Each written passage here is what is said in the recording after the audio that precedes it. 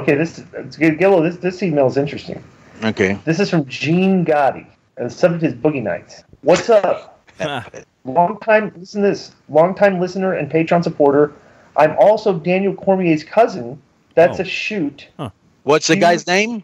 Gene, G-E-A-N Gotti. That sounds like John Gotti. Too much like John Gotti to me. That's DC's cousin. Yeah. I'm going to call a flag on this. Or that could be like a pseudonym. Well, he cued the kazoo, so he kazooed himself. Yeah. Anyway, was watching Nitro on the network and stumbled across a great duck on a ladder match between Conan, Ray, D.I., and Alex Wright. Great match, tremendous work all around, plus was very entertaining, especially with Mark Madden's commentary. I'd forgotten all about the Boogie Nights tag team and am curious about who came up with the concept, being that Alex Wright didn't fit into with you guys. Me and Alex were just a tag team, and the Boogie Nights was just a no-brainer. The funniest thing was, I guess, that there was a tag team on the Indies that were calling themselves the Boogie Nights, and I didn't know. Right. And like the Boogie Nights tag team started complaining that I stole their gimmick, and I was like, I can't steal the gimmick if I didn't know you guys existed till after I made the gimmick. You know, so I didn't steal anything. Imagine if there would have been Twitter back then, they would have put it on Twitter. Oh, for sure. Well, I probably would have known who they were if there was Twitter back then, but there wasn't. So it's like I didn't know there was a tag team called the Boogie Nights. So they were upset. You know. Alex, clarify first of all, Alex did not fit in with the Filthy Animals because Alex had a wife that he was faithful to. Right. Okay, so he was not like the partier that we would have tried to bang a bunch of chicks all the time. So. And here's the other thing. What was the deal when he turned? I remember he came back and they gave him a new character called Berlin. What the hell was that about? I forgot about that.